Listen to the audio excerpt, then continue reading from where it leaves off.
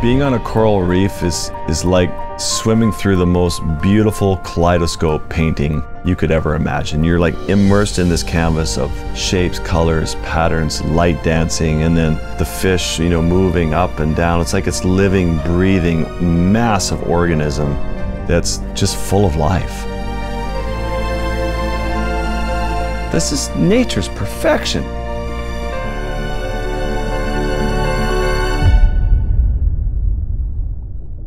The Great Barrier Reef is facing perhaps the biggest bleaching event in history. It could be the end of the Great Barrier Reef.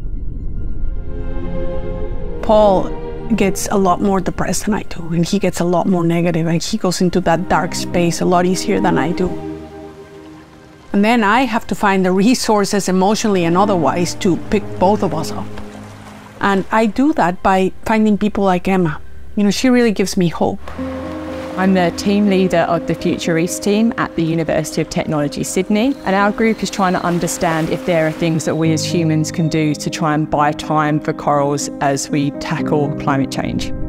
She's studying why, when corals are under stress, so many of them die, but a handful survives. What is it about those survivors that make them be more resilient?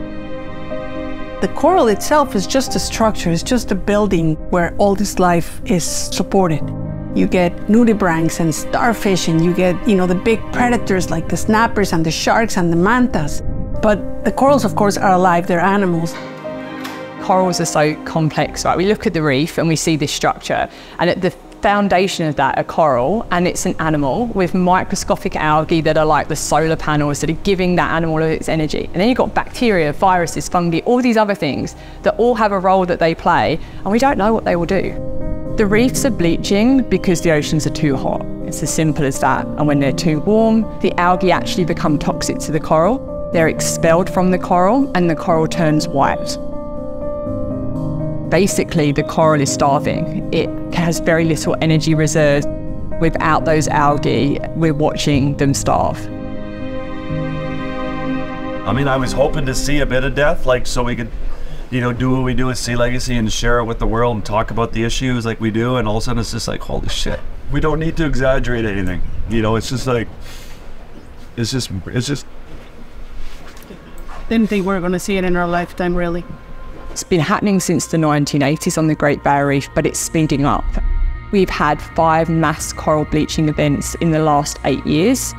We're seeing one in 2024 that has expanded across nearly all of the Great Barrier Reef. And not just in Australia, it's happening to reefs all over the world. The water in the ocean is just too warm. For a system that's taken so long to evolve and to exist, and we're destroying it in, you know, a really short time period, is just tragic. I fear that we won't have reefs, at least as we know them, in our lifetime.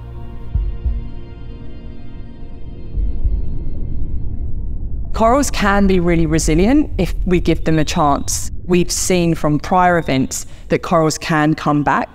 We're in this cycle of like, there's going to be loss after loss after loss. And our job as scientists, if we are going to intervene, is how do we get the reef to be as resilient as possible before the next stress event? I'm currently on Heron Island with students trying to use technology to allow us to assess very quickly the thermal tolerance of corals to try and predict winners, and then propagate those in our nurseries to get them back onto the reef to hopefully increase the local resilience of those coral populations. There's just so much we still don't know, and that, you know, fills me with wonder about what the secrets are that our reefs hold. What is the science on if we stopped all fossil fuels tomorrow?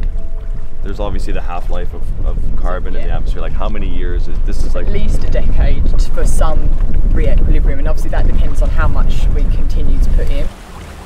You can be as hopeful as you want. You can talk about replanting coral. You can talk about the scientists and the conservationists and people doing good work, but you're watching an ecosystem die. Like, unless we deal with fossil fuels and carbon, we have lost this. It doesn't matter if you're in Australia or if you're in Europe, the fossil fuels that are going into the atmosphere at some point are absorbed by the oceans. If we lose reefs, the knock-on effects that we will feel we can't even imagine what they will be. They buffer coastal ecosystems, so with sea level rise, we could see intensified flooding, and those people are going to be displaced. And then you're going to see more climate refugees, and that will have social and economic impacts that will be far-reaching. And if we lose coral reefs, it means we're going to lose the forests, it means we're going to lose the sea ice, it means we're going to see global collapse of all ecosystem, we're going to lose these reefs that feed 1 billion people around the world. All of a sudden, you're going to see the world go into absolute chaos. It's the beginning of the end. Sounds pretty alarmist. Yeah, it's alarmist, but it's the truth.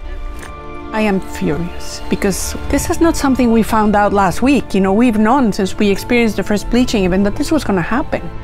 Let's go at this with our eyes wide open. Let's stop fooling ourselves. This is going to die, and it's going to die in our watch.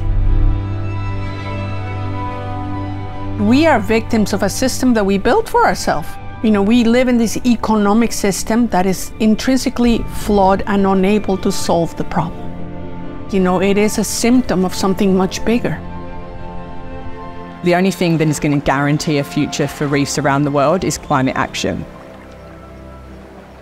In my mind, I have this, scenario where, my son is in his 40s or 50s and he says to me, well, you were a scientist studying this. Why didn't you do more? Why didn't you say more? Why did you just write your papers and not try and shout from the rooftops that this is the reality?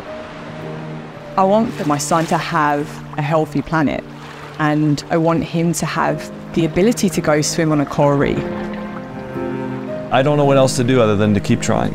This is what we do. This is what we've spent our whole lives getting better at, and that's telling important stories. That's all we got. It's just to keep trying, to keep fighting, to stay in the game, keep charging ahead, and it's the only thing that's going to keep me sane. Some days it's really hard to get up and keep going, but ultimately, what's the alternative? To give up and to hope somebody else does something? Everywhere I go, I meet thousands of people who are giving it their all. Filmmakers, storytellers, scientists, corporate leaders. I mean, there's lots of people that are really awake and trying.